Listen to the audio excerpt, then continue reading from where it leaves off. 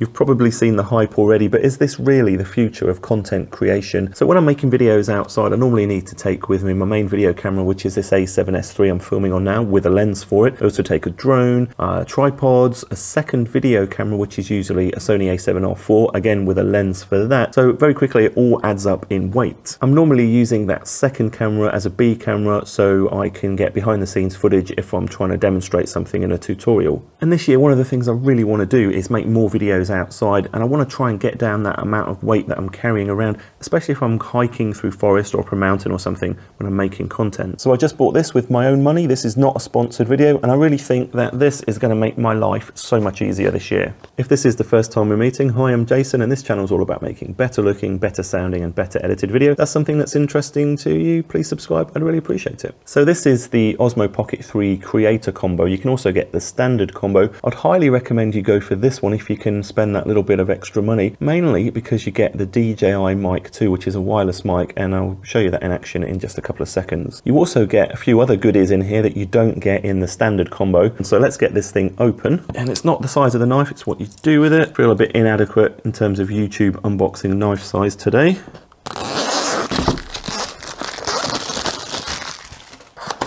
So nothing too fancy with this packaging by the looks of it.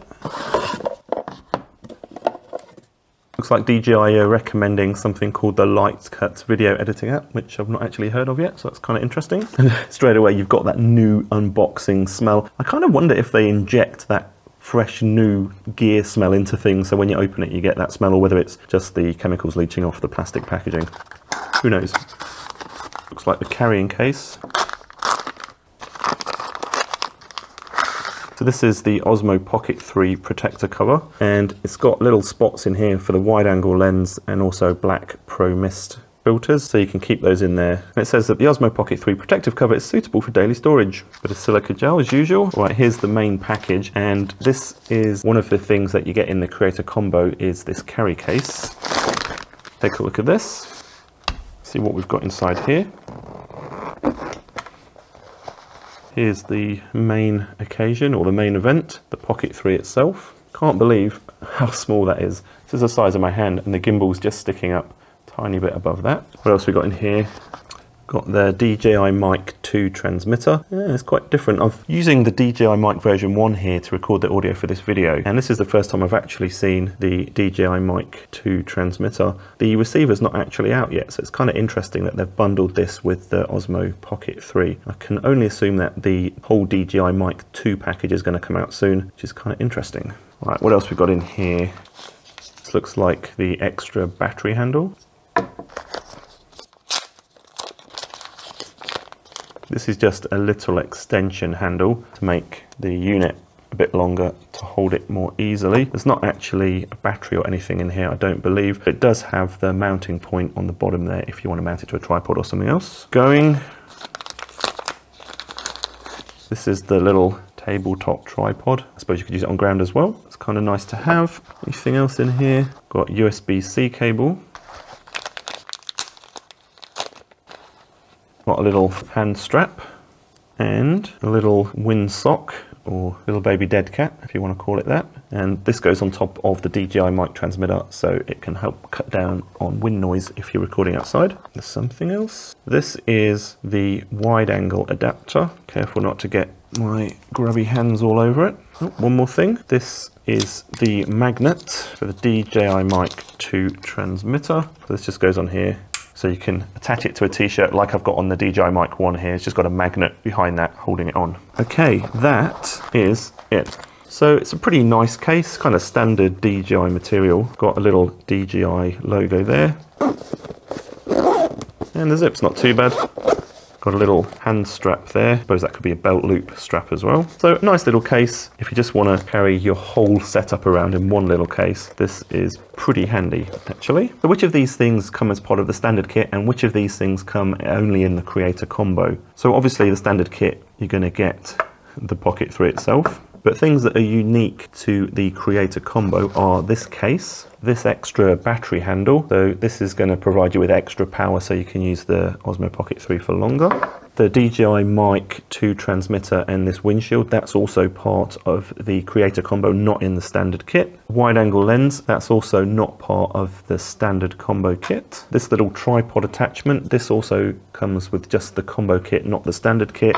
And you also get this bag in the Creator Combo kit, not in the standard combo kit. So I think when you consider the extra stuff that you're getting, particularly this DJI wireless mic, that's really going to help get the most out of this thing when you're filming yourself especially. I think it's really worth the extra money if you can afford it to go for the Creator Combo kit. Links are in this video's description. The actual Osmo Pocket 3 itself feels pretty solid in the hand. I'll put the weights on screen now just so you can get an idea of how much this thing actually weighs. Feels pretty nice in the hand actually. Has a nice kind of weight feeling to it, if that makes any sense. We've got hard plastic all the way around, and if I just take this off,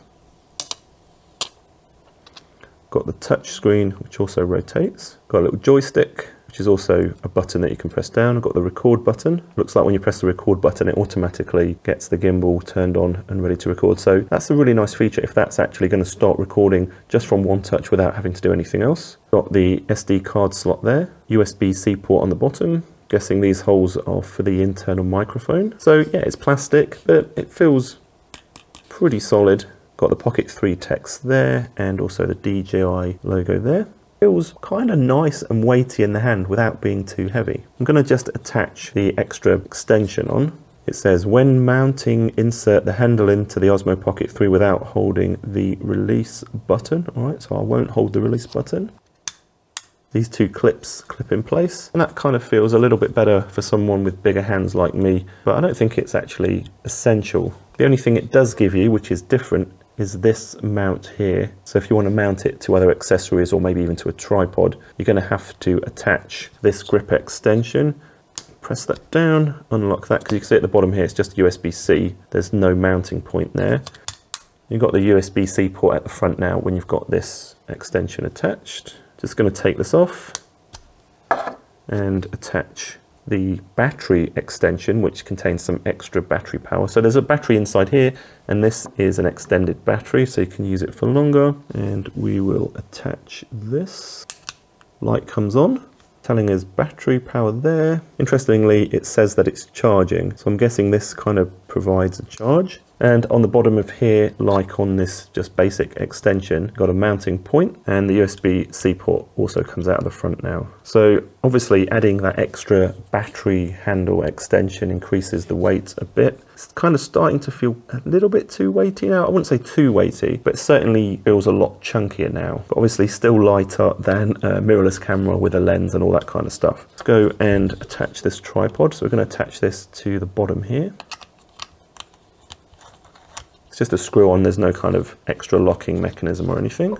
Yeah, pretty good. We've got DJI logos on each leg of the tripod. Just tap the screen, it's telling us that the battery handle is 47% power or battery charge, and the top bit, which must be the Osmo Pocket 3 unit itself, is 62% charge. Right, let's take a look at the DJI Mic 2 transmitter. So just like the version 1 transmitter that I'm wearing now, you've got this kind of crocodile clip. So you can clip that onto a t-shirt or something, and you've also got this magnet option.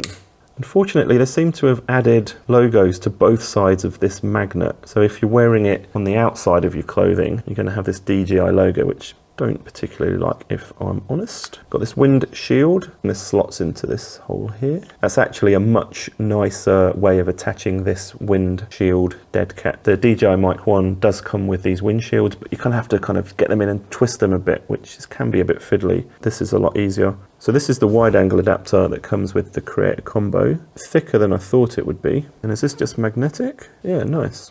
This is 0.75 magnification. I'm guessing it's strong enough. When we're done with this, you can store it in the case by the looks of it.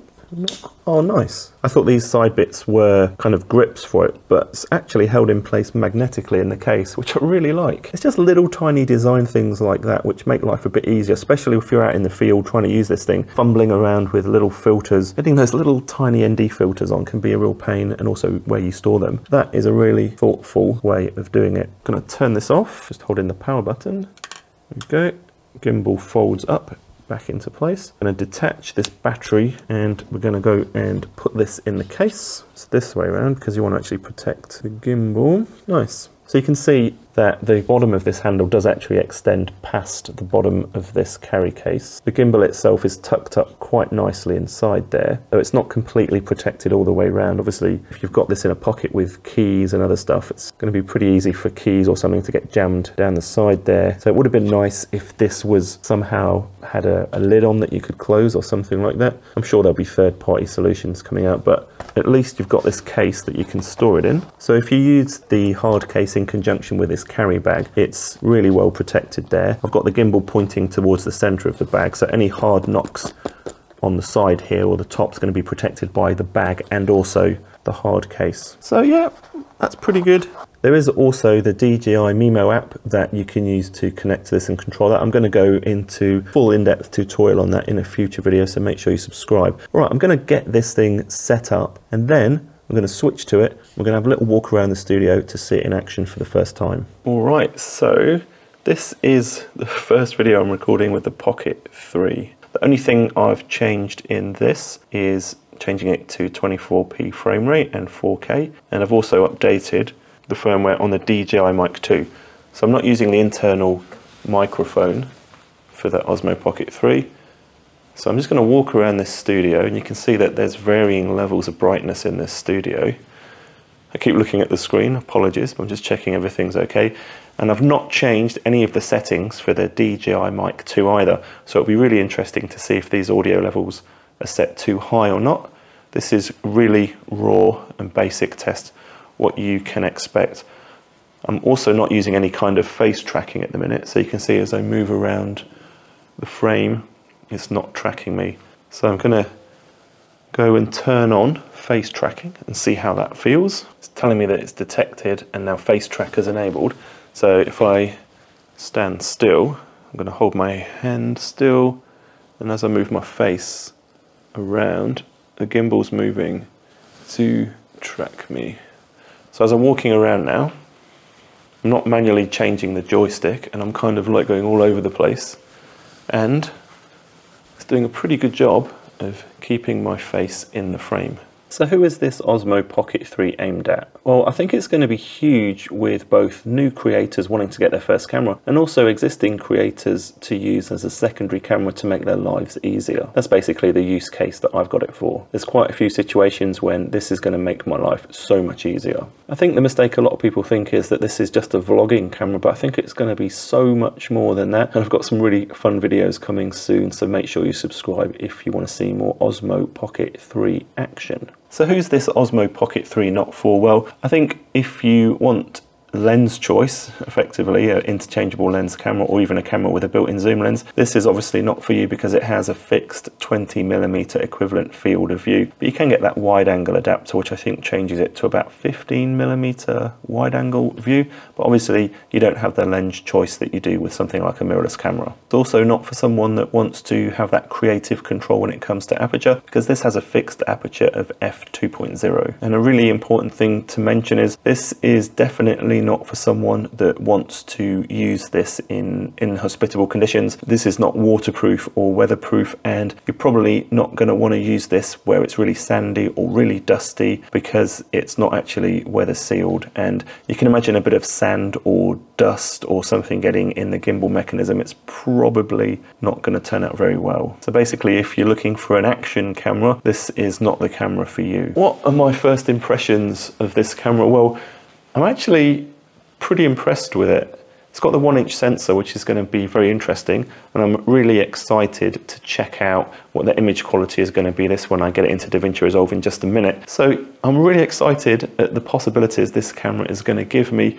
and how easy it's going to make my life for so many different types of videos that I always have to carry all of that heavy gear around with. Don't forget to subscribe. I've got loads more Osmo Pocket 3 videos coming soon, including full tutorials and also how to get the very best out of this thing. I'm Jason Roberts. Please subscribe and I'll see you in the next one.